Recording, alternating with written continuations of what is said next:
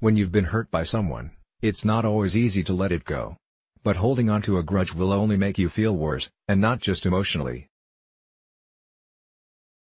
Resentment can cause your blood pressure to spike and trigger the release of stress chemicals that can make you physically sick. And the truth is, it doesn't really do any good anyway. As the saying goes, not forgiving is like drinking poison and expecting the other person to die. The paradox is, when you've been wronged, forgiveness is the only thing that provides relief from the pain. Sound like a bitter pill to swallow? Read on to learn how forgiving others, and yourself, can help you release the heavy burden of resentment and experience more freedom. 1.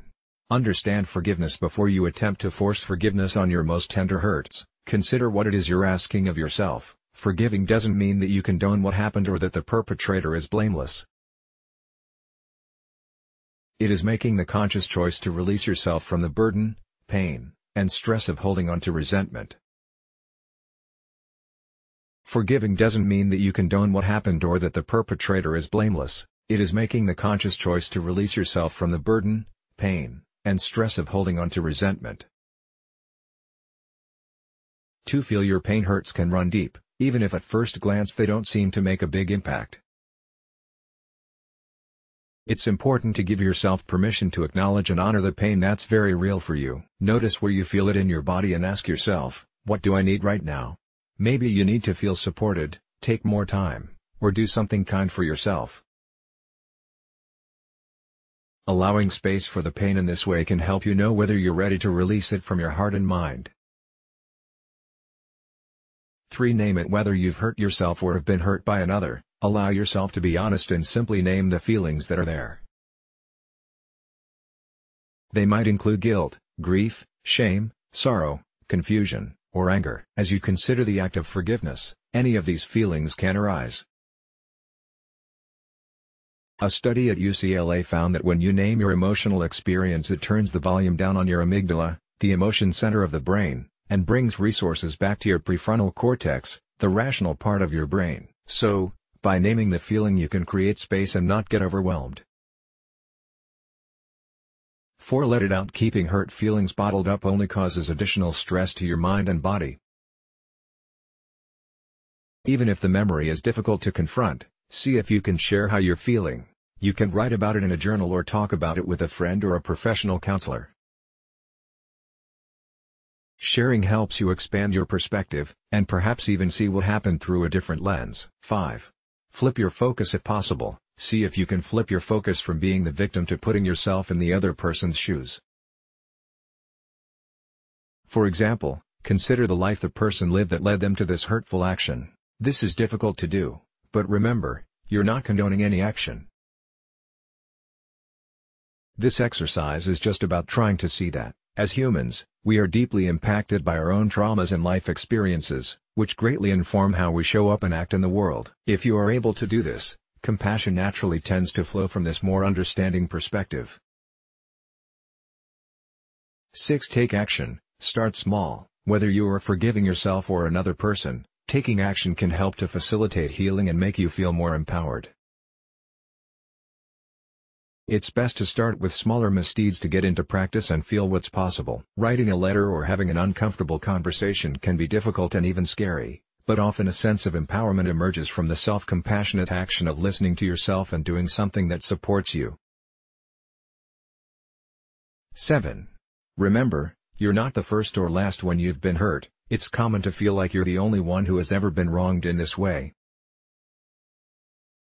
In fact, it's likely that this transgression, or something similar to it, has been made many, maybe even millions of times before throughout human history. Making mistakes is part of our shared human experience.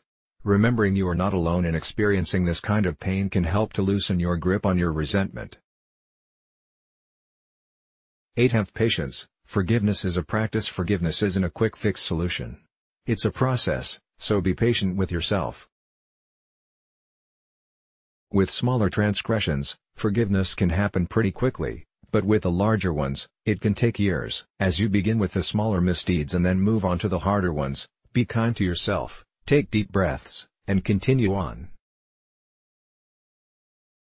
9. Stop blaming. We all know it can feel good now and again to complain to a friend. Misery loves company, right? Well, not exactly. Researcher Brené Brown, author of Rising Strong, says, blaming is a way to discharge pain and discomfort. It gives us a false sense of control but inevitably keeps the negativity kicking around in our minds, increasing our stress and eroding our relationships. 10. Practice more mindfulness. A recent study surveyed 94 adults who had been cheated on by their partners, and found a correlation between traits of mindfulness and forgiveness. In other words, it can be said that the more you practice mindfulness, the more you strengthen your capacity for forgiveness. 11. Find meaning and strength through your pain. As you practice working with the pain that's there, you grow key strengths of self-compassion, courage, and empathy that inevitably make you stronger in every way. As psychiatrist and Holocaust survivor Viktor Frankl wrote in Man's Search for Meaning, even in the most horrific and painful circumstances, we have the freedom to create meaning in life, which is a powerful healing agent. A mini forgiveness practice. Try this short practice once a day and feel your forgiveness muscles growing. Think of someone who has caused you pain. To start, maybe not the person who has hurt you most, and you're holding a grudge against. Visualize the time you were hurt by this person and feel the pain you still carry. Hold tightly to your unwillingness to forgive. Now, observe what emotion is present. Is it anger, resentment, sadness? Use your body as a barometer and notice physically what you feel. Are you tense anywhere, or do you feel heavy? Next, bring awareness to your thoughts. Are they hateful, spiteful, or something else? Really feel this burden associated with the hurt that lives inside you, and ask yourself, who is suffering? Have I carried this burden long enough? Am I willing to forgive? If the answer is no, that's okay. Some wounds need more time than others to heal. If you are ready to let it go now, silently repeat, breathing in, I acknowledge the pain. Breathing out, I am forgiving and releasing this burden from my heart and mind. Continue this process for as long as it feels supportive to you. This article appeared in the April 2017 issue of Mindful magazine. https://www.mindful.org/10-minute guided mindfulness meditation foster forgiveness /https://www.mindful.org/do you know how to forgive someone /let's block ads. Why?